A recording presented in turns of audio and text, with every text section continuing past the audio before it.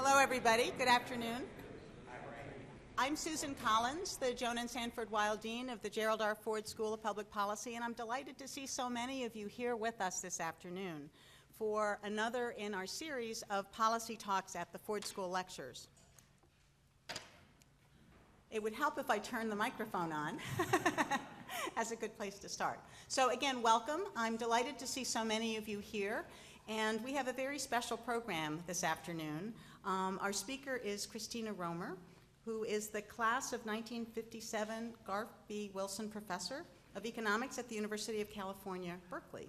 It's a special pleasure for me to welcome her here because we were contemporaries in graduate school, and so I have had the distinct pleasure of knowing Christy for quite a long time and have always enjoyed her insights and her thoughts.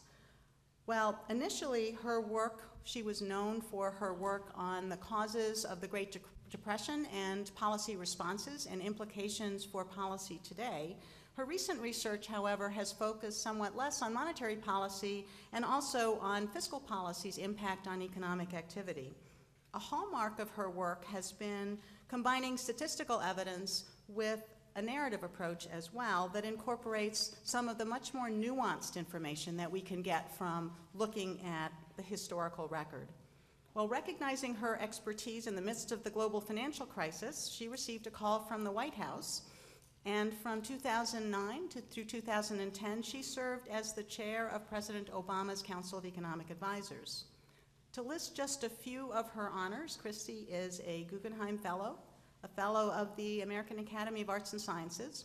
She also serves on the NBER's Committee on the Dating of Business Cycles, which is perhaps particularly relevant in this context as well. And she is the recipient of the University of California, Berkeley's Distinguished Teaching Award. And I'm particularly grateful for that because we are one of the beneficiaries of your teaching, having recently hired Josh Hausman to join our faculty, and we're delighted to have him here as well. Christy earned her BA in economics from the College of William and Mary and her PhD from MIT, where she met her husband, David Romer, who we're delighted is with us here today as well. David, welcome. Well, I'd like to remind our audience that if you have a question for Christina Romer, please write it on one of the cards that you should have received when you came into the room today. Ford School volunteers will pick up the cards at around 4:40 p.m. and they'll be circulating, so if you have questions, we look forward to them. We are delighted to also take questions from Twitter, and if you want to tweet a question in, please use the hashtag #PolicyTalks. During the Q&A session, we will have the questions read, so Josh Hausman, his macroeconomic seminar, we have two students from that group who will be reading your questions, Yuran Chen and Ben Lusher. So with no further ado, it is my great pleasure to welcome Christina Romer to the podium.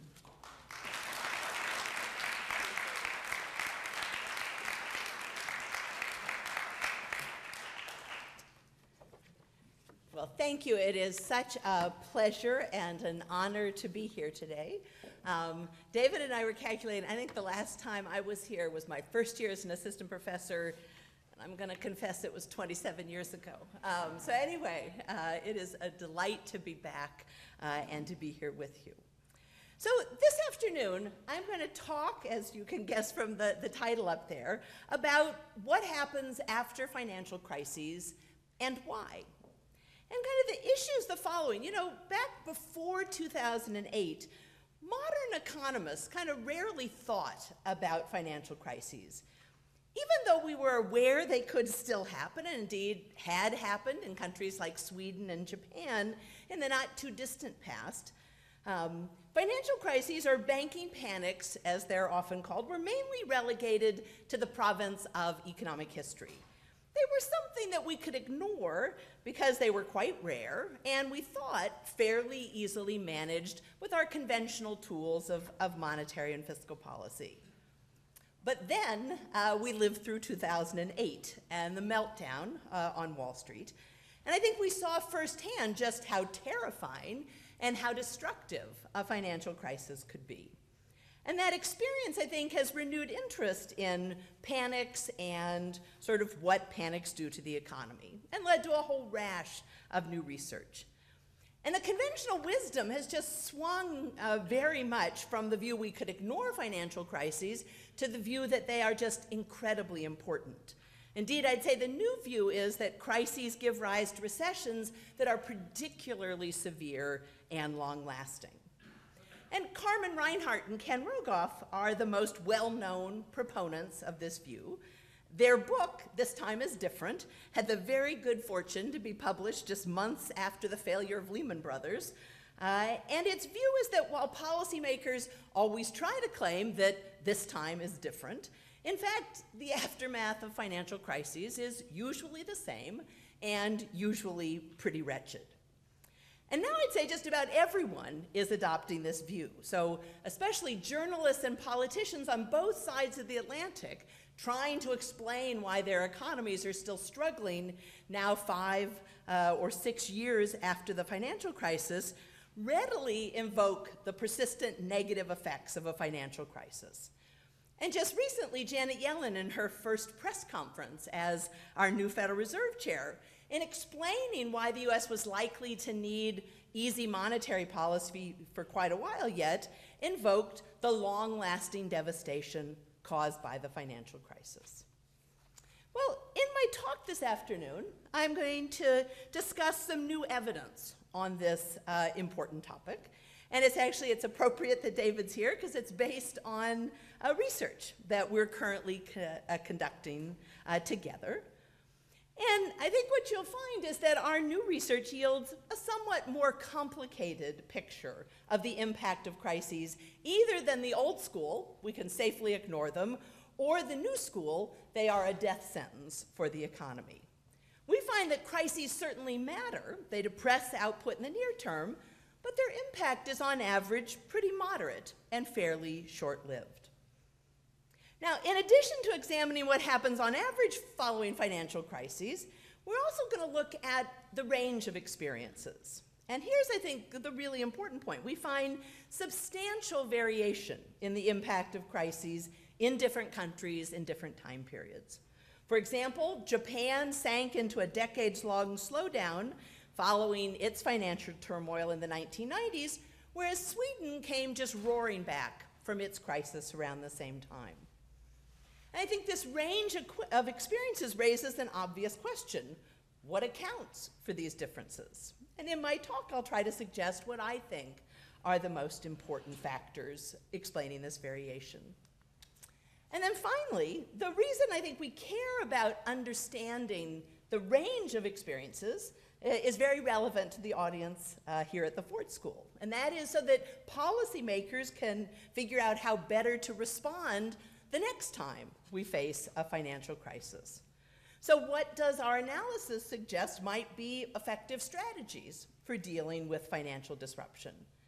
And I'm going to argue that measures to both prevent crises in the first place and policies to better manage their effects are important. And that this mix of proactive and reactive policies can help make sure that crises don't have severe and long-lasting results. Or, as I suggested in my title, that the aftermath of a financial crisis just doesn't have to be that bad. Okay, so let me start on the impact of financial crises. What's the question of sort of what typically happens after a financial crisis? That is, if we look over many countries and many time periods, what's the usual or the average result of a financial meltdown? And since Reinhart and Rogoff's work is so well known, I think it's useful to start by reminding you what they do and what they find. And actually, their basic methodology is delightfully simple, right? So using a variety of sources, especially a study done by scholars at the International Monetary Fund, Reinhart and Rogoff identify the dates of financial crises in a large sample of countries, and then they just look at what happened to real GDP per capita around the time of financial crises. And they're going to focus on the percentage fall in GDP from its high to its low. Right? And here's a picture of sort of their key result. The names down the middle shows you a sample of countries and when they had a financial crisis according to their chronology. To the left, you see the peak to trough decline in GDP, and to the right, the duration of that decline. So how many years was GDP falling? And the dark bar that I've highlighted in red there in the middle is the average. And what you're supposed to see is that the average fall in output per capita around the times of a financial crisis was about 9.3%. And the average length of the fall was about 2 years. Now, to put these numbers a little bit in perspective, in a typical recession in the US since 1947, GDP only fell about 2%, and the fall lasted significantly less than a year. So you can see that Reinhart and Rogoff's numbers do suggest sort of truly wretched economic performance following the average financial crisis. Well, once we have this, an obvious question is there anything about what Reinhart and Rogoff do that should make us nervous about their findings? And here I actually want to be very clear. I'm just using Reinhart and Rogoff as an example. There are actually a number of studies that use quite similar approaches. And I think one drawback of this literature is that the definition of crises tends to be a little squishy. It has an element of we know one when we see one. Also, the identification of crises is done after the fact by scholars who know what happened to output in the various countries. And we think that this combination of kind of fuzziness in the definition of a crisis and this sort of ex post identification makes it possible for some bias to creep in. There's perhaps a natural tendency to look just a little bit harder for a financial crisis before a known severe recession. Finally, like the definition of crises, the empirical methodology used in this literature tends to be somewhat imprecise. Reinhart and Rogoff, for example, looked just at the decline in GDP around crises. But in some cases, the decline in GDP started well before the crisis and may have had nothing to do with the crisis itself. For example, one of the big observations here, Finland in 1991, is particularly interesting, right? Finland, one of its major trading partners was the Soviet Union. When we start to have the political upheaval and the eventual breakup of the Soviet Union, that dealt a real blow to the Finnish economy. And so their GDP started falling, and in fact, well before they had a financial crisis. And indeed, when we look at it, after their financial crisis, they actually grow just fine, right? So that most of that big fall really predates the crisis. All right, so those are some of the possible concerns, or why we think there might be room for yet another paper in this literature. So David and I, in our new research, are going to try to improve on existing studies in two ways. One is by identifying crises more accurately, we hope, and the other is by trying to use a more precise empirical technique to estimate their impacts. And I should point out this work is incredibly preliminary. I'd love to say that it's hot off the presses, and the truth is it's not even that far along. It's literally hot out of the computer program. So it will certainly be evolving, and we hope improving, as we actually get around to writing it up over the next couple of months. All right, so let me describe what we do to sort of what we think is to better identify crises, since that's where most of the work in the project has been. To get around the problem of looking harder for crises when we know output went down in a country, David and I are going to focus on the accounts of contemporary observers. And in particular, since 1969, an international group, the Organization for Economic Cooperation and Development, or the OECD as it's usually called, has written a long document every 6 months describing what's going on in a sample of advanced countries. And this volume, called the OECD Economic Outlook, appears to be very thorough and fairly consistent in its reporting of what's going on in these countries, both across countries and over time. And our basic strategy actually picks up on something that Susan described was a common strategy of ours in research, is that we're going to use these sources. We're going to read what the analysts at the OECD said about financial conditions in a country. And that's how we're going to identify when crises or financial disruption more generally was happening. And our hope is that since these analysts are working in real time and they don't know what actually happened in the economy, that we're going to get around some of those fears of bias that we mentioned before. Okay, so that's kind of, I had all these nice slides. All right, so what do we actually do when we read these accounts? So we're going to use real-time sources. That's the OECD Economic Outlook. Then what are we going to look for? What's kind of our definition of crises, since I said there was sort of a fuzziness in existing definitions. So in particular, what we're going to look at is what we call sort of descriptions of financial stress. And in particular, we're going to look for evidence that contemporary observers felt that the provision of credit was being constricted by something other than tight monetary policy.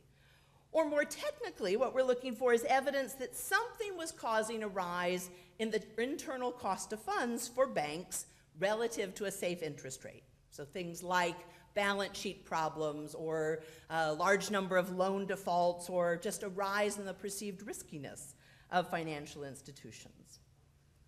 And then an important innovation is that we're going to scale the degree of financial stress from 0 to 16. Right? So rather than just saying, do we have a crisis or not, try to give you a range of what the level of financial stress is. Besides obviously giving us more information by having this scale of financial distress, we hope that it will also help to minimize errors. With a 0-1 variable, it matters a lot whether you call something a crisis. If you're allocating things along a scale from 0 to 16, any mistakes that you make are going to tend to be less consequential. Okay, so what's going to come out of our analysis is a scaling of financial stress in 24 advanced countries. I should have said that. The OECD is about the countries of Western Europe, North America, Japan, Australia. And we're going to do this every half year between 1967 and 2007. We're going to stop before the recent episode, mainly because the recent episode is what we're trying to understand. And so we want to use the past to give us a window into that. All right, so this graph shows you our new crisis variable when we see financial stress. It's showing you the 10 countries in the OECD for which we actually see some financial distress, a non-zero observation. The other 14, the analysts at the OECD never see any financial stress. Now you can see a number of things here. One is there basically was no financial distress anywhere in the 70s and the 80s, but in the 90s you actually have a fair amount in a number of countries. Another thing that certainly is true is that in our measure, we see most of the same things that show up in other chronologies. So for example, I don't know if you can see it, the purple here, that's Sweden, right? They had a famous financial crisis in the early 1990s. The black line that just goes up and stays up, that's Japan, that indeed had a lot of financial distress for a very extended period of time. Now, though the same things kind of show up in our measure, most of the same things as in other chronologies, the timing is actually often quite different. And so this is just an example that's a little bit close to home. This is the United States in the S&L crisis. Those two blue lines are Reinhardt and Rogoff's start and end date for when they say there was a crisis in the US. And then the red line is our measure of financial stress, and you'll see that the analysts at the OECD absolutely said there was a period of pretty acute financial stress here in the US, but it's much later than sort of the 1984 that Reinhardt and Rogoff choose. They don't see it at the OECD until really 1990. And in general, if there's sort of a common thread here is when we date crises using our real-time sources, they're almost always a fair amount later than most of the existing chronologies. Okay, so that's sort of what comes out of the sort of the input that we're going to generate. So now the whole question is, well, what does our new series tell us about, on average, what happens to output or the economy after a financial crisis?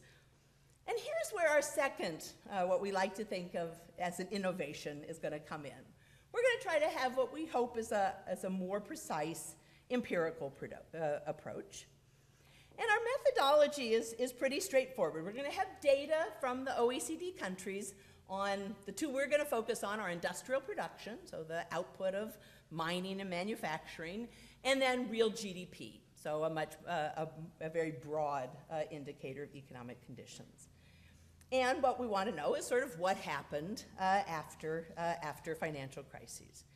The way we're going to do this is to run regressions. They're going to be time series cross-section regressions, by which we just mean we're going to use the variation in output in crises across countries and across time to identify the impact of crises at different horizons.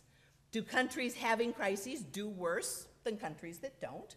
And in this process, we're going to control for lots of things. So lagged output, country-specific factors, precisely so that we can take into account what was normally happening in each country. And then finally, we're going to summarize the results with an impulse response function. And that just means it's going to show us what happens to output for the 5 years following a crisis relative to what otherwise would have happened.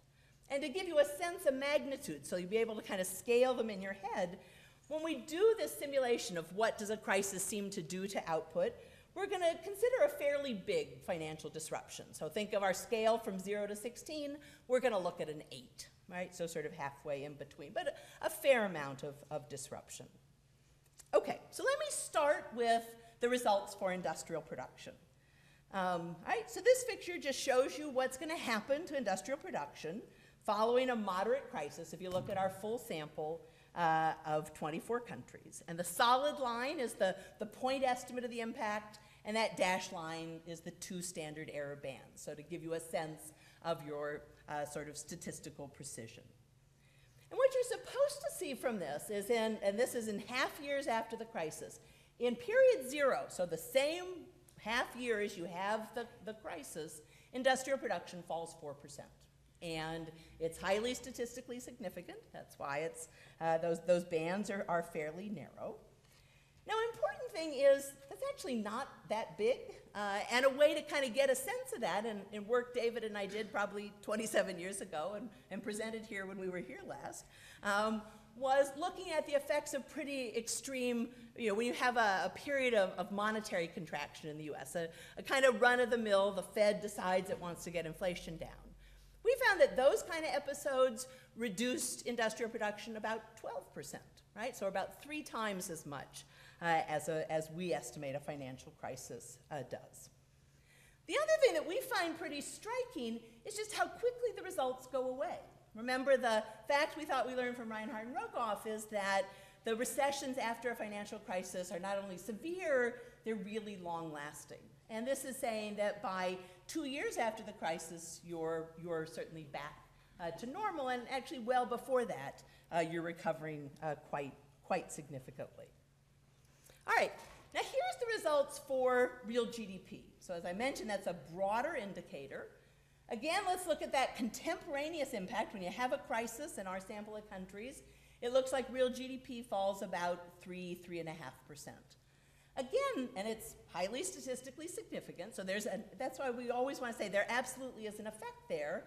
But again, I want to give you the sense it doesn't seem to be that big. And again, remember, Reinhard and Rogoff's number was 9.3%, right? So again, about 3 times what we're finding. Now, for GDP in the full sample, oops, oh, sorry. Unfamiliar clicker. Oh, wow, we really went through a lot. Okay, there we go. No, one more. For the full sample, it looks like the effects are pretty persistent. The GDP falls and then actually stays low for the next 5 years, though the standard errors are starting to get a little fatter on you. Interestingly, that's being driven very much by the observation for Japan. So I already mentioned Japan had a lot of financial crises. They also had some uniquely bad GDP performance. And here's just kind of to help you focus in on this. This is our crisis variable for Japan. And what you're supposed to see is, unlike many countries, when they have a financial crisis, it doesn't go away. It's there for more than a decade. I think this is 15 years, including 2 periods where it goes really high. That's the highest measure we get in any country, is up here. And this one is also certainly over what we think of as that kind of 8 pretty significant financial distress. The reason I emphasize this is if you take Japan out of the sample, the results look very much like for industrial production. So you get a fall in GDP again, about 3%, but it goes away actually again within sort of that 2-year period. So it depends on whether you think Japan is a very telling example and you want to put a lot of weight on it, or do you think it's kind of weird, in which case you might want to leave it out of your sample. But the important thing is it matters. So that's our finding. All right, so sort of where does all of this leave us, right? This is kind of our new empirical work. I think what I'd like you to see from this is that the simple conclusion that crises are obviously horrible for an economy, I think just really doesn't hold. I think our bottom line is it's more complicated than that. So we absolutely think we see a strong near-term negative correlation between crises and output, but it's just not very big. And except in the case of Japan, the effects don't seem to last for very long. Okay, so that's kind of the empirical work. I think this reference, since we've already gone down the road of talking about Japan, that kind of leads very naturally to the next topic that I want to discuss, and that is the variation in the impact of crises and possible explanations for it. So again, kind of think about what we've just done. So the impulse response functions that I showed you really capture sort of the usual or the average response to output to crises in all of our episodes. But we think there's actually a kind of straightforward way to say, well, can we get a sense of the variation in what happens to output after crises? And the way we're going to do this is actually let's start with just a sample of the periods of kind of extreme financial stress that we find. So all of the episodes that we have where our measure goes above an 8. And we actually have 6 of those, or 7 if you count the fact that Japan hits 8 twice. And what we're going to do is kind of a thought experiment. We're going to do the very simple procedure of let's just make a simple forecast of where output was headed before the crisis. So just using lagged output and country-specific factors, what would you have predicted was going to happen to the crisis up through, using data up through the half year before the crisis hits? And then just compare that kind of simple forecast to what actually happened. All right, so these are the 6 cases where we have a significant amount of financial stress. The red line in each case is that simple forecast of where the economy was headed, and the blue line is what actually happened. And what I hope you will see is that in 4 of the cases, so the US all of these are in the early 90s, Norway, Sweden, and Finland, the actual line and that simple forecast aren't really very different, right? And that's kind of a way of saying, what happened to output was actually pretty well captured by the trajectory that we were on right before the crisis. So it doesn't suggest much of kind of an additional impact of the crisis itself. But for 2 countries, Japan and Turkey, it sure looks like that actual line is way different from your simple forecast. And that's a way of saying, at least in those 2 episodes, it does look like the aftermath of a financial crisis was truly wretched relative to what you would have forecast or what it looked like, the trajectory that they were on. Right, so that's a way of capturing very visually the amount of variation we see in the output consequences of a crisis. All right, well, that just kind of pushes the mystery back a bit. We know there's variation. What might explain it? And I think perhaps the most important factor that I'd mention is just persistent or repeated crises. Perhaps the most important reason that some cases are so much worse than others is that the crises themselves are so much worse than others. They're so much more persistent and severe. And here I can't resist a bit of a digression on the Great Depression here in the United States. Because, the Depression is often given kind of as the poster child for the idea that financial crises do indeed have long-lasting effects, right? So in the usual telling of the story of the Depression, we had a financial crisis in 1929. For the next 3 years, output plummeted, and for the 7 years after that, output was still pretty lousy, right? So that certainly sounds like a financial crisis having a very severe and long-lasting consequence. Now, the first problem with this conventional story is that the U.S. didn't actually have a financial crisis, at least as we would define it, in 1929. There was indeed a big fall in the stock market, but this is actually one time when the Fed actually stepped in and helped to stabilize the financial system. And the result was that there were actually relatively few bank failures and not much disruption in the financial system, not much of a rise, if you want, in the internal cost of funds for banks, at least for the first year or so.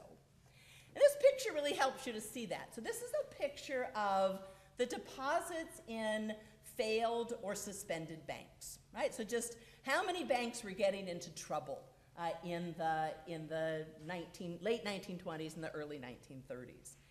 And what you're supposed to see is not very many in 1929 and 1930. That the first big wave of bank failures and real distress in the financial markets doesn't occur until October of 1930.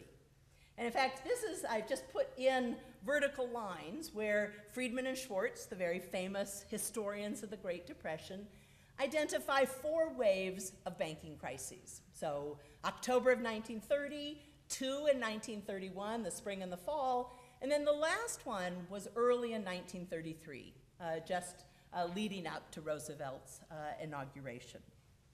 And then if this is a picture that shows you industrial production, a measure of output, and then the vertical lines are those same Friedman and Schwartz, when did we have financial distress?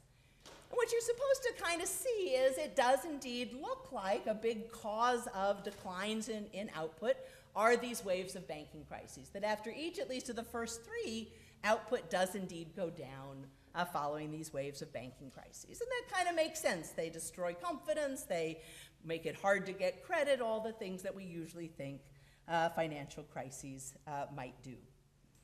Something else, though, that stands out from this picture is what the heck happened after the last wave of banking crises, right? So Roosevelt, as I said, came in the midst of what's arguably the worst of the banking crises, and yet the very next month, industrial production started to rise.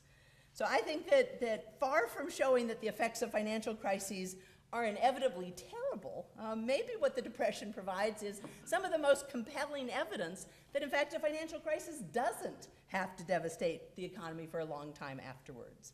And I'll say a bit more about why output recovered so quickly in the spring of 1933 in a little bit. The important thing, though, I want you to take from this is why was the Depression so horrible? It wasn't because we had one financial crisis that then had these severe effects. It was that we had these waves of crises that just wouldn't go away. And I think the analogy to Japan is really very clear, that a key reason I think why Japan's experience was so awful is that its financial crises itself was incredibly persistent. And I showed you that picture before. Japan had some financial disruption for more than a decade. And so I think the bottom line from the experience of both the Depression and Japan is that one of the reasons why the aftermath of crises is sometimes so bad is that the crises themselves are sometimes so bad. All right, factor number 2, having a currency crisis at the same time, right? So, right, as I've described, right, a financial crisis involves a disruption in the supply of credit. So banks fail, credit spreads rise, credit becomes hard to get. A currency crisis is something different. So typically this affects a country that has a fixed exchange rate. For example, Turkey in 2001 had pegged its exchange rate to the dollar and the euro. And in a currency crisis, people lose confidence that the central bank and the rest of the government will be able to maintain that fixed exchange rate. And usually what ends up happening is the exchange rate falls precipitously. And previous work has found that financial crises that happen at the same time as a currency crisis seem to be followed by more severe declines in output. Now, why this is, maybe it's just having two of these things at once has a bigger effect on confidence, a bigger effect on wealth. But it might also be in terms of the policies used to deal with the currency crisis. What does a central bank do confronted with a loss of confidence in its currency and its exchange rate? It often jacks up interest rates, which may deal a blow all of its own to output and the rest of the economy. Well, the reason I mention this is, remember, Turkey was our other case where the output consequences of a crisis look particularly bad. And one possibility is what was going on in Turkey is they also had a currency crisis. And you just see, this is just a picture of their exchange rate. It did indeed plummet about the same time that they had a financial crisis. Okay, so that's factor number 2. Factor number 3, other shocks, right? And this is actually, I think, a really important idea. You know, crises don't, in fact, usually come out of nowhere. For the most part, they're often triggered by something, and whatever triggers the crisis often has effects of its own on the economy. And the most obvious example of this is an asset price bust. So think about 2008. Why did our financial markets get into so much trouble? It was the big run-up in house prices, all of the sort of overbuying and bad lending that went with that. When house prices came down, financial institutions got into trouble. But when house prices came down, that had also had sort of effects on the economy above and beyond anything having to do with the financial crisis, right? So we know that a lot of homeowners suddenly found themselves with a lot less wealth because their house had gone down in value, a lot more debt relative to their wealth, and that may have affected their spending. This actually is just a nice picture from a recent study. It's a scatter plot. So along the horizontal axis, we have what was the change in house prices. So as you move to the left, house prices are falling more. And on the vertical axis, this is the change in consumer spending. And each one of those dots is a county in the United States. And so what you're supposed to see from this picture is that counties that had more of a drop in the value of houses also had a bigger drop in consumer spending, right? So that's a way of saying, above and beyond any effect of the crisis, there was an effect on consumer spending and output coming from just the collapse of house prices themselves. So I think one of the reasons, if you want to say, why was the aftermath of the 2008 crisis so horrible, is probably not just that the financial crisis was bad and caused problems. There were other shocks that were also bringing down the economy at the same time. All right, the final factor I want to mention in explaining this variation in outcomes across episodes is the policy response. You know, I already mentioned that one reason the combination, say, of a financial crisis and a currency crisis may be so bad involves policy, right? The actions taken to defend the currency, like a rise in interest rates, may make the impact of the crisis worse. And again, I can't resist coming back to the Great Depression, because this is another one of those episodes where policy clearly played a role in exacerbating the decline in output. Remember, as I discussed, we had these waves of banking panics in the early 1930s. So obviously the Federal Reserve didn't take aggressive enough actions to really stop these waves of panics. But I think something that is less well known and even more surprising is that actually, in the midst of all of this, and in the midst of unemployment going up to 20 or 25%, they actually took some major contractionary policy actions. And in particular, in 1931, right? So this is a picture of the discount rate, which is just the rate at which the Federal Reserve lends to banks. And one of the things you see, remember I said that when the stock market crash happened in the fall of 1929, the Fed kind of tried to help, right? So they dropped the discount rate, and that's part of why we don't see financial panics immediately, or certainly banking panics immediately in 1929. But what's really striking is in October 1931, the Fed decided to raise the discount rate by 2 percentage points. And they did this because in September 1931, Britain decided to go off the gold standard. And so to reassure investors that the United States wasn't going to go off the gold standard, they said, we'll show you, we'll raise our interest rate and stab ourselves in the foot. But anyway, that was a pretty consequential action. So in essence, they were taking this measure to try to stave off a currency crisis. Similarly, on the fiscal side, when you have a terrible decline in output, your budget deficit tends to go up because tax revenues are down. And Herbert Hoover in 1932 was very concerned by the skyrocketing budget deficit in the US. And so he decided to have a significant tax increase, again, in the middle of a very severe economic downturn. And this mix of contractionary monetary policy and contractionary fiscal policy is yet another reason why the Depression was so wretched. Well, I think something similar, at least on the fiscal side, surely explains why the 2008 financial crisis has seemed to have such severe and persistent effects, particularly in Europe. Following the meltdown in Greece in the spring of 2010, investors lost confidence in the bonds of a number of the southern European countries. So countries like Spain and Portugal came under extreme pressure to raise taxes and cut government spending. And I actually remember vividly taking a trip to Europe in May of 2010 with then Secretary of the Treasury Tim Geithner to actually try to urge some moderation in how much fiscal restraint was happening. Now, in truth, the thing I remember best about that trip was the plane flight. So I'll tell you a little bit. We were flying in a military plane, and even though both of us had cabinet rank, the chair of the Council of Economic Advisors, the Secretary of the Treasury, but one thing you quickly learn in Washington is that the Secretary of the Treasury completely outranks the CEA chair. And what that meant in this particular case was that Tim got the one stateroom on the plane. And at some point in the middle of the night, we hit some pretty extreme turbulence, and I saw Tim's security detail rush to his cabin. And being a quite nervous flyer, I grabbed one of the agents, like, "Are we going down?" And he said, "No, ma'am, we were just afraid the secretary might have fallen out of bed." So I allowed as to how we should all have such worries.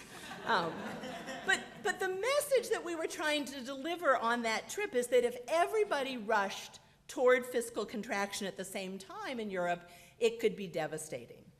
Unfortunately, that message did not seem to have gotten through, and indeed, many of the countries undertook extreme fiscal contraction, and we see in countries like Greece and Spain that have had to take sort of some of the most severe fiscal austerity measures, their unemployment rates are now up in the low 20% range.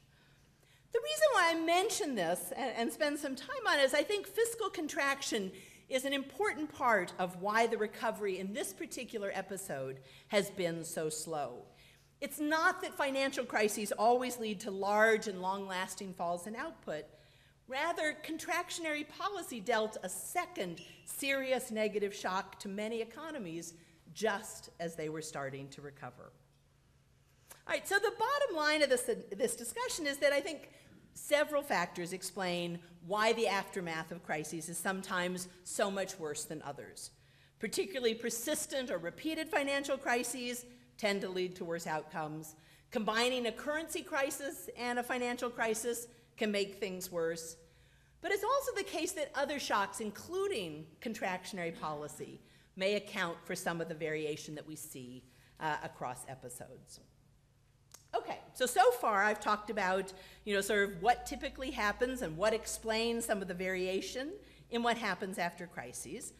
The last topic I want to talk about is in some ways the most important, which is, well, what does all of this analysis suggest about possible strategies for dealing with crises? What can policymakers do to try to ensure that the aftermath of financial crises isn't that bad? And here I'd say surely the first and best piece of advice is don't have a crisis, right? So our new evidence suggests that financial crises are not the knockout blow, perhaps that the other estimates suggest they might be. But even in our new chronology and our new analysis, financial crises are definitely a shock that takes a toll on the economy, on output, on employment, particularly for the first 6 months after a crisis. And I think they have the potential to be very painful if the crisis is allowed to drag on or if it's compounded by other factors. So surely the best thing, don't ever start down that road. All right? So that just again kind of pushes the mystery one level back. What could we do to not have financial crises? And we could have another whole, several hour talk on that topic. But I'll mention what I think is the most important, which I actually think is better financial regulation. In particular, I have to say, I've been persuaded by some of the recent research that suggests that sort of the simple, the most effective way to ensure financial stability is to just have higher capital requirements for financial institutions. That just means that banks and anything that operates like a bank would be required to have a larger amount of invested capital. I think requiring financial institutions to have a bigger cushion of invested capital does at least two things. One is it means owners have a lot of skin in the game, and so they're naturally going to act more responsibly to protect their investment. And it means that there's more invested capital to take losses if there's a severe downturn and loan defaults rise. And as a result, depositors and other creditors know the bank is likely to remain solvent, and so they're not going to panic when trouble starts to happen. Okay, so I think clearly preventing crises, that's the first and best strategy. So what do you do if a country forgot to follow rule number one? What's the best strategy if a crisis nevertheless happens? Well, strategy number two, if it happens, get it over with as fast as possible. Right? And I think that makes a lot of sense. One of the things that came out so strongly from, say, what I showed you about Japan or the Great Depression is that one of the main things that makes the outcome of a crisis much worse is if it drags on or if you have repeated, persistent financial crises. So to prevent that, governments need to move quickly to stabilize the financial system. And sometimes you can do that just sort of the old-fashioned way, provide a lot of liquidity. This is the quintessential, what's a central bank supposed to do in a crisis?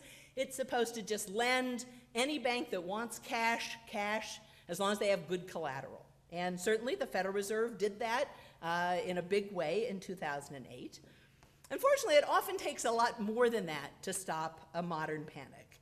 And indeed, I think one of the things we've seen is that governments often may have no choice but to actually bail out financial institutions. They may need to absorb some of the losses and rebuild the capital buffers before the panic actually subsides. And this is what the TARP legislation did back in 2008 and 2009. So if you're not up on all your acronyms, right? So this was a piece of legislation with the blessing of President Bush, so it was done before President Obama came into office. So it was Secretary of the Treasury Hank Paulson, Fed Chair Ben Bernanke, got together and convinced Congress to approve $800 billion of funds to stabilize the financial system. And the main things that those funds were used for was to just build up the capital reserves of our biggest financial institutions. And I can tell you, as someone who had to interact a lot with Congress in January of 2009 and December of 2008, this is probably the single most hated piece of legislation ever, both by Congress and by the American people. But I think importantly, it worked, right? That it played actually, I think, a crucial role in stabilizing the American financial system. And because it worked, in fact, banks were fairly quickly able to raise private capital to strengthen their position, and the government ended up getting most of that $800 billion back. All right? In addition to stabilizing the financial system, governments often need to do even more than that to make banks actually healthy and ready to lend again. And so one of the things that I think when people say what went wrong in Japan, it's in fact the government did just enough often to stop the most acute part of the crisis, but not enough to actually make their financial system healthy. Right? So for much of the 1990s, what we often say is that Japanese banks were zombies, right? So they were still operating, so they were technically living, but they were basically insolvent, right? So they were dead in the economic sense. And they had the basic problem. They had a bunch of questionable loans on their balance sheets, and so they were afraid to do more lending. And this made them prone to further waves of panics. And it was really only after the Japanese government sort of made banks in Japan realize their bad loans and put in a significant amount of public capital did their financial system actually start working again. Now, the classic sort of counterexample to Japan is Sweden, right? So Sweden had its financial crisis in 1993, and in that case, the government moved incredibly quickly. So you can actually see this is our measure of financial stress in Sweden, and what you see is it absolutely shoots way up to a pretty significant level, but then it comes back down within a year. So just think in your mind how different the picture for Japan is, where it stretches up and elevated for almost 15 years. In Sweden, what happened is the most troubled banks were kind of immediately nationalized. Their losses were immediately realized. They were recapitalized by the government, and then they were sold back to the private sector. And I think experts think that this very aggressive approach was a key reason why the panic was such a sort of one-off event and why Swedish growth recovered so quickly. All right, so strategy number 3, deal with accompanying shocks. So in some sense, right, everything I've talked about so far has to do with the crises themselves. So either don't have one, or if you have one, get it over with as soon as possible. But one of the things, sort of what else might be helpful, I think one of the things I've come to feel is important is to actually deal with some of the other shocks that may be going along with the financial crisis. So again, kind of come back to the case of the United States in 2008 and 2009.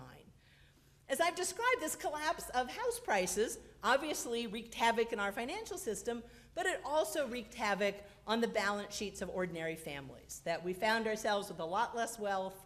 We had taken on all this debt in the mid-2000s, and so a lot of households just really were afraid to spend, right? They were trying to pay down their credit cards, their home equity loans, and that kind of things. And so they weren't out there buying cars and appliances and all those things that employ people when we produce cars and appliances and things like that.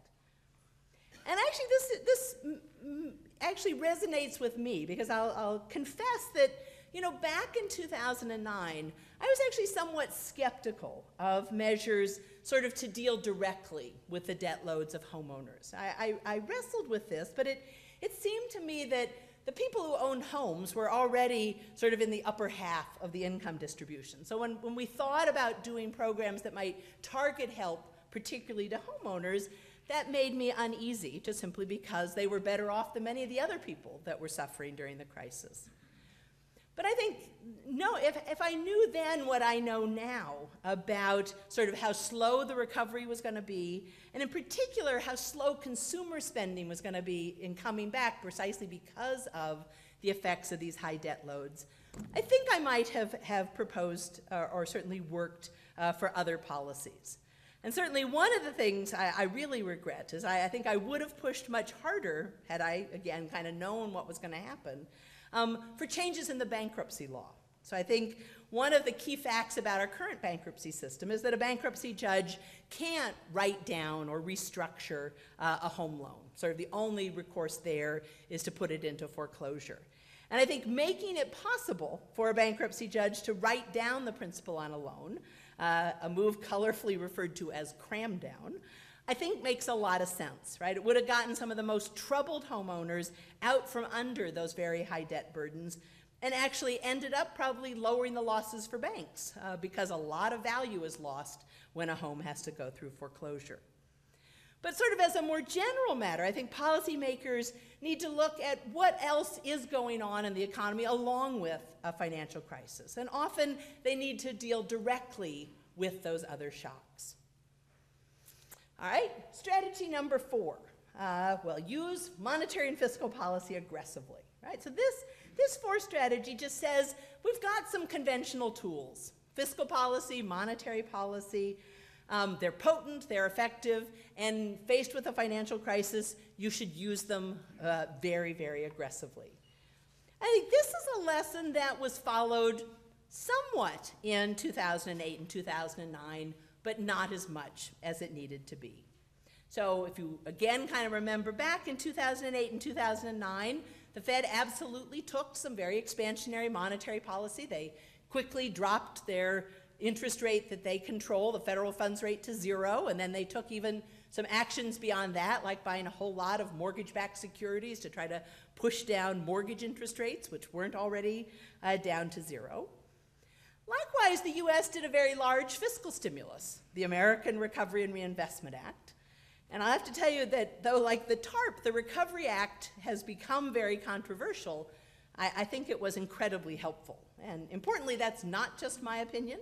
It's in fact the conclusion of the nonpartisan Congressional Budget Office and about a half dozen recently published research studies on just what did the Recovery Act do.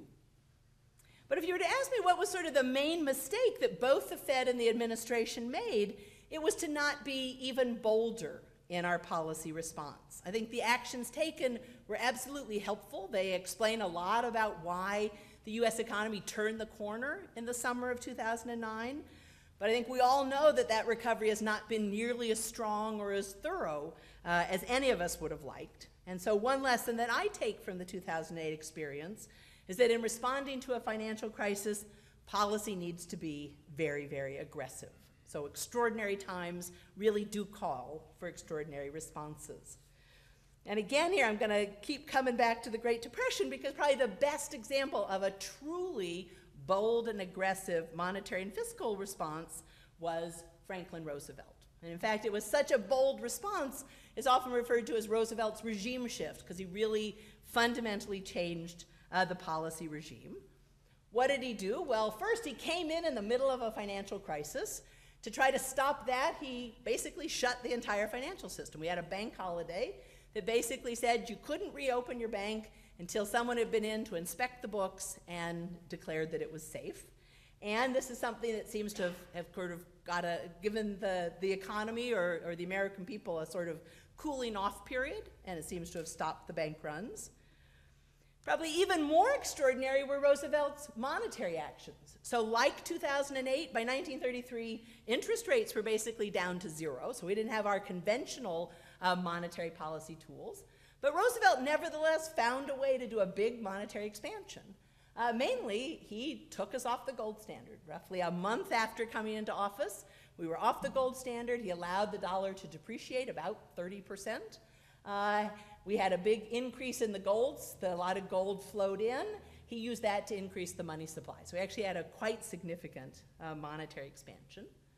And then as Josh's wonderful work in his dissertation talks about, there was a big fiscal expansion as well. So starting as early as 1933, the government budget deficit certainly went up because we passed all sorts of relief programs, public works, things like that, veterans bonuses.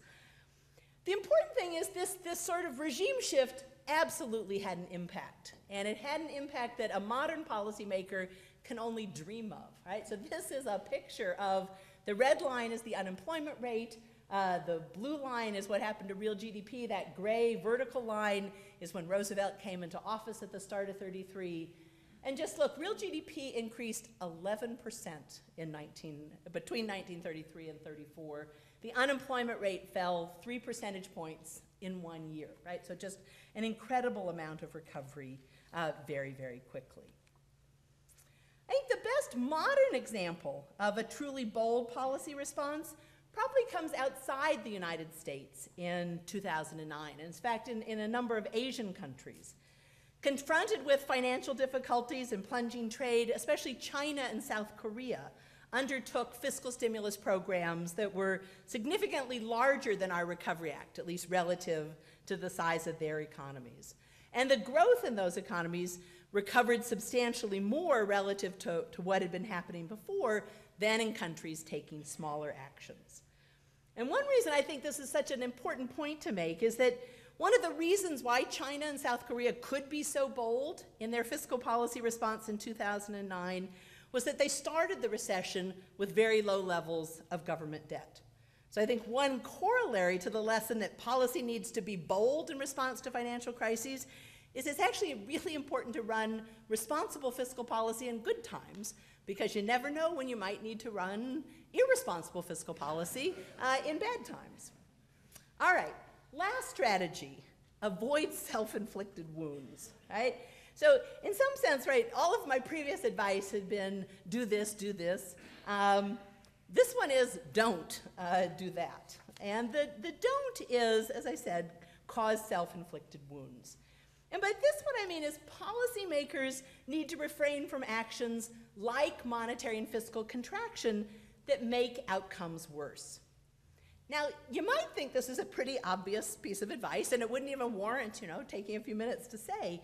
But in fact, I think one common feature of financial crises is that countries do seem to compound the problems by switching to contractionary policy prematurely. And perhaps the clearest example of this, of a self-inflicted wound, is the United Kingdom in 2010. So unlike, say, Greece and Spain and some of the countries of Southern Europe, Britain wasn't actually under any pressure from markets to get their budget deficit down. Nevertheless, in 2010, the new British government decided now would be a great time to do a fiscal austerity program. And if you look at, this is a picture I just love. It shows real GDP. The red line is the UK, the blue line is the Eurozone, and the yellow line is the US. And what you're supposed to see is kind of everybody was starting to grow coming out of mid-2009. And then Britain, when they did their fiscal austerity program, basically put themselves back into recession and a period of really roughly 3 years of almost no GDP growth. And it's only really been in kind of the last year that GDP has started to grow again in the UK. The same thing tends to happen with monetary policy. One of the most frustrating things for a monetary economist is to look at what happened in Japan following their financial crises in the 1990s and the 2000s.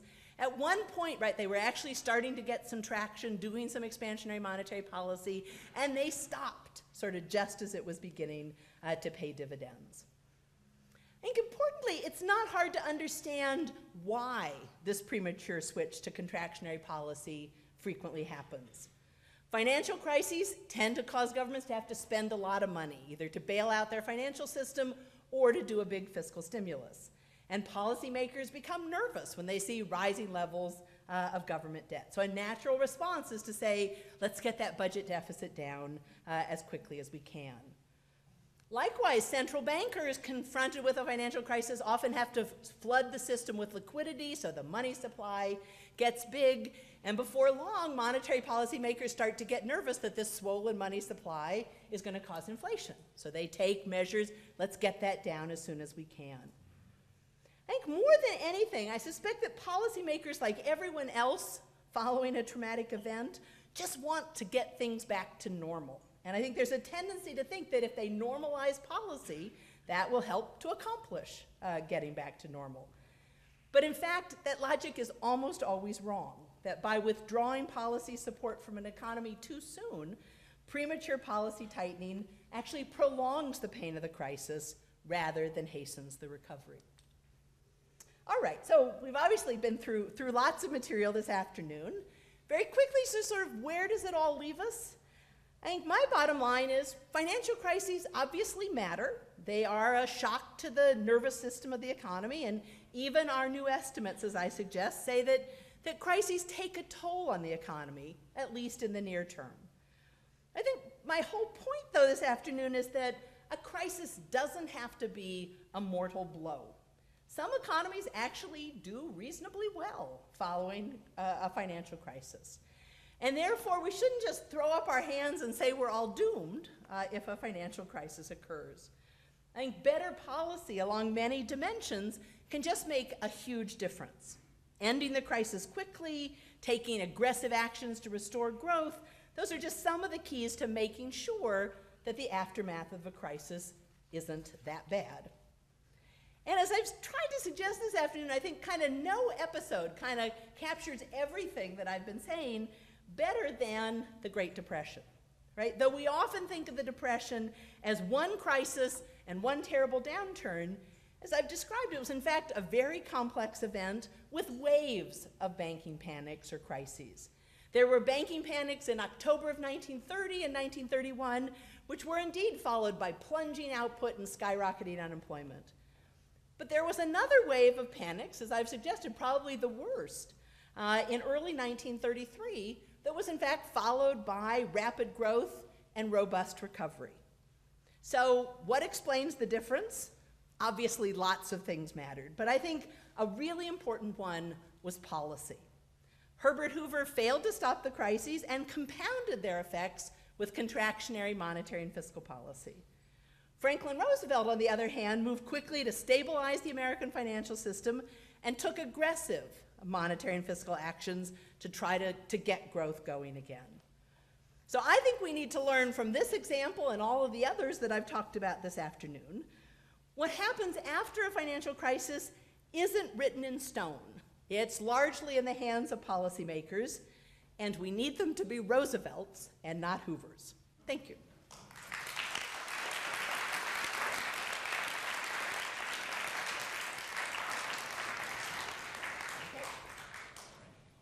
My name is Ben Lusher. I'm a master's student here at the Ford School of Public Policy. So our first question today comes from the audience. How much does the zero lower bound on nominal interest rates matter for the aftermath of financial crises? If nominal interest rates are at zero, is the aftermath worse? That's a great question. And in fact, David can tell you that last night in the hotel room, I said, oh, shoot, I forgot to mention the zero lower bound. So anyway, so you're confirming all of my fears.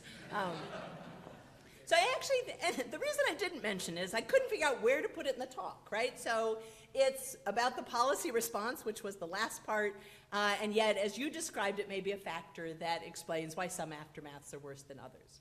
So, and I think that's the right way to think about it. So for anyone that isn't up on all of this, right? So, what would the Fed normally do when confronted with a fall in output or a crisis or whatever? Is going to drop interest rates. And as I described in 2008, the Fed absolutely did that. And by December of 2008, they dropped the funds rate effectively to zero, right? And that's what we mean by the zero lower bound.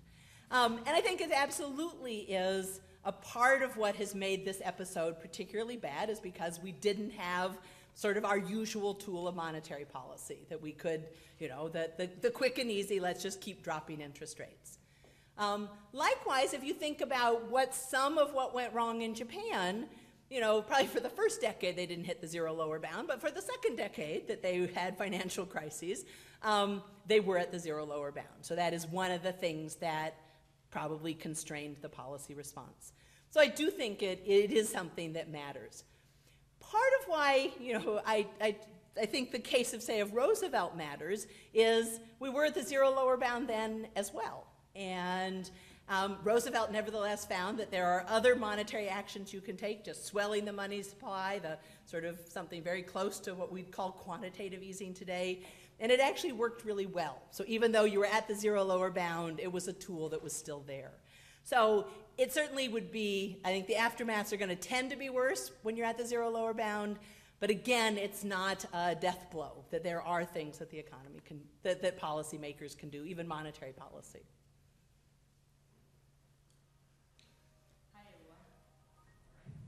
everyone, my name is Yuan Chen. I'm also a master's student at the Ford School. So here comes the second question from our audience. In 2008, we saw a large increase in oil price. So the question asking, does controlling for oil price shocks affect these results? We don't know, so we've never done that. Or wait, David's here, so yes? It's a global factor. Okay, you're absolutely right. So this is, I kind of was a little quick and dirty in case there were non-technical people in the audiences about what our regression procedure was.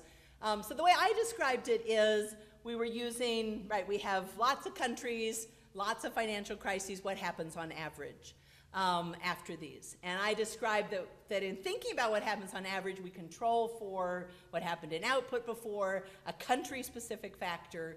We also include a time fixed effect, so basically a specific factor for each quarter, precisely to take account of kind of, things that are happening worldwide in each period. And so to the degree that oil prices are there, we would have controlled for that. I think, again, one of the things we didn't, so I think for what we found before, oil prices are not going to be a big part of the story. Sort of thinking about as we go and think more about 2008, sort of the fact that oil prices went up and then went down, sort of thinking how that sort of factors in could be interesting. All right, so this question comes to us from Twitter. What explains the sudden increase in crises across the OECD in the 90s? That certainly jumps out at you when you look at that picture, right? Sort of nothing happening in the 1970s and 80s, and a lot of them in the 1990s. This is not something, again, that we have a particularly informed opinion about. I'm not saying we've done research on. I think I'm probably in the school of thought that the other thing that goes on is sort of financial deregulation and financial innovation. Sort of both were happening big time in the 1990s. And I think part of what exactly went wrong is innovation. So innovation, not only did regulation not keep up with innovation, at the same time we're doing all this innovation, we're deregulating. And David often describes, we're reading these OECD documents, and the whole thing is that they're written in real time. And it's really a little unnerving, like you're reading about Sweden or you're reading about Norway, and before their crises, we're doing great things. They're liberalizing their financial markets. They're getting rid of all these regulations. And we as modern people, knowing what happens, like, no, don't. But anyway, so I think that is a big part of sort of what went on and why the numbers look, or why the crises did sort of have a resurgence.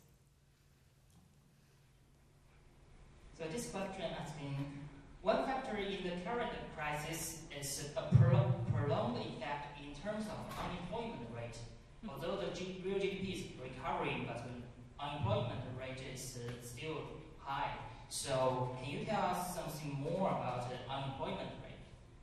That's actually, again, a great question. So, I think in our empirical analysis, we tended to look mainly at industrial production and GDP, in part because it's more consistent over countries, and how you measure unemployment rates and things is somewhat more difficult, and how to make that consistent across countries. But absolutely, one of the striking sort of facts about this recession has been just how long the unemployment rate has stayed high. Importantly, I guess, having kind of said all that, I think I tend to come down, so there is a tendency to say, as the questioner kind of phrased it, well, GDP growth has been perfectly fine, but unemployment has stayed really high. And I think a key fact is, relative to sort of where we were, GDP growth hasn't been okay, right? So we have gone back to kind of normal GDP growth. So if you think normal for the US is, 2.5% a year, yes, we've been doing that. But normally when you've had this terrible recession, you'd have a period where GDP would grow 4%, 6%. Coming out of the Great Depression, it grew 10% a year, right? And that's exactly what we haven't had this time, is that period of really robust GDP growth. We just kind of went back to, at best, normal, and often below normal. So I think the main reason why unemployment has stayed so high is because we have not had this really aggressive sort of recovery of GDP. But then there are certainly other factors beyond that. So there are, I think one of the things that has certainly worried me, both as a policymaker and then as someone watching policy, just because this recession has dragged on so long, part of what that does is then create a core of people that have been unemployed for a very long period of time. And one of the most distressing things is then it becomes harder and harder for them to ever get a job. And so this, what we often is called in the literature, these hysteresis effects, that a period of very high unemployment may just make the normal unemployment rate higher. And I think that is, certainly one of the things that has made me very concerned, and I worry we are seeing some of that going on now. All right, so another question from Twitter. Is any of the variation in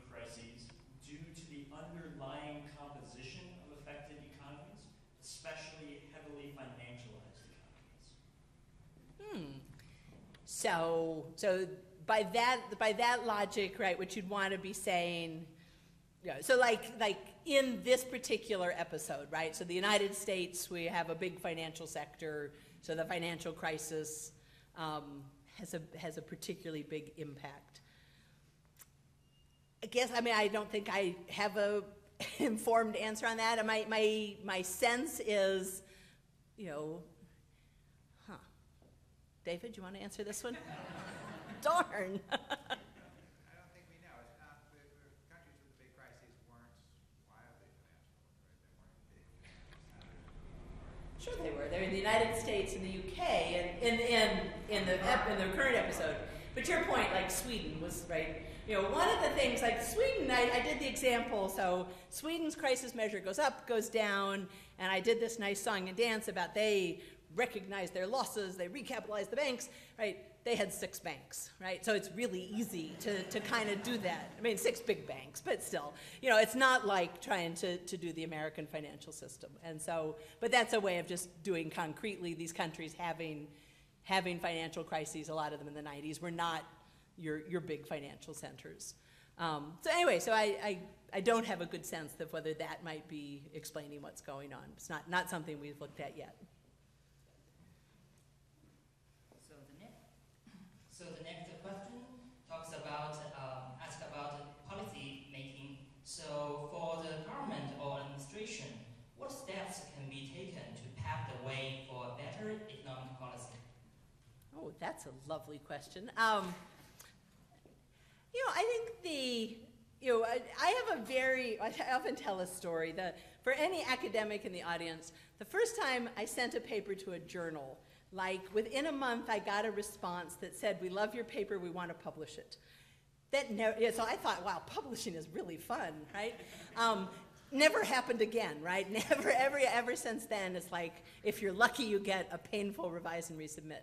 But the same is true of policy making, right? So think about my time in Washington. It's like, I went there, we passed the Recovery Act within a month, and then we did health reform legislation, and then we did, financial regulatory reform. So I have this vision like, I often tell this story. It was a fantastic time to make policy because, one of the things the president was very much, he's an evidence-based kind of guy, right? So the way you want an argument with him is to have smart people like Josh working for you at the CEA and say, get me the best evidence we have, right?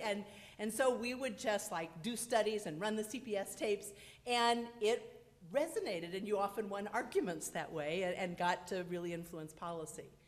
The trouble, that's how policy ought to be made, right? It ought to be made on the basis of evidence and of people looking at the evidence dispassionately and saying just what's true and what's right. And for a brief shining window, it did feel like it was like that. I think it's much less like that now, and I don't know what the answer is other than this is normally where I'd say, please go out and vote for evidence-based policymaking, right? I think that's the only way you can do that. And the thing I find the most frustrating is, people feeling free to say, things that just aren't true, or where there are 10 studies on one side and at most one bad one on the other side, and that doesn't matter. That doesn't seem to carry the day. And I don't know of any way to make it carry the day other than for voters to insist on it. But that's, I think, the ultimate of what has to happen. Okay, so this is our last question. What advice do you have for women in male-dominated fields like economics and business?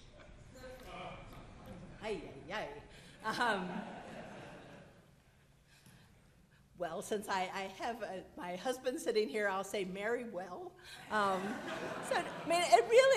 Truthfully, I think one of the things that has, made it possible for me to do life as an academic and to work in government is having a supportive spouse. And I often, this is a terrible story, and please don't ever tell the IMF, but David, when I was going to Washington, claims that he walked around Washington saying, I'm looking for the dullest job possible, because, and he went to work for the IMF. So, sorry, you're in such trouble. But it was, right, we kind of knew we had a son at home. I was going to have a job that was 80 hours a week, and the only way I could ever possibly do that is if he was willing to be the one that was always home, meeting the plumber and doing the laundry, and for 2 years that was what he did. And so, I mean, I think that, you know, it is a partnership. One of the things I often claim is I really want him to go have to do the job, and I want to be at home meeting the plumber, because sometimes the policy job was not the most fun. But anyway, but I think, you know, so I think that is is certainly a big part of it. The other thing that really struck me, and I don't quite know sort of how I feel about this, you know, Berkeley is, and I would guess it's the same at Michigan, Berkeley is a uniquely well-adjusted place. So being a woman just never kind of, I didn't notice, right? It was a happy collegial place, and I don't think anyone else noticed that I was a woman. Washington was definitely different, and I definitely found it stressful, and it sometimes felt like it was a club and I was knocking on the door. And the one thing that the women in the White House, so one of the nice things is there were a lot of women in the White House, we just started having dinner together every, you know, couple of weeks, and it mattered. Just this sense of, you know, there was a little bit of complaining and there was a lot of mutual support. And I think that was important, but it also became our network. And so some of, you know, sometimes when I was not in a meeting and I suddenly showed up on the manifest, I knew that there was someone watching out for me, and more often than not, it was one of the other women in the White House. And I think that is probably, you know, it's a shame we have to be that way, but I think that mutual support, you know, whether it's a group of women or just a mutual support of colleagues, of mentors, those kind of things, I think that matters a lot. So that's the best advice I can give you. So anyway, thank you so much. This has been really wonderful. Thanks.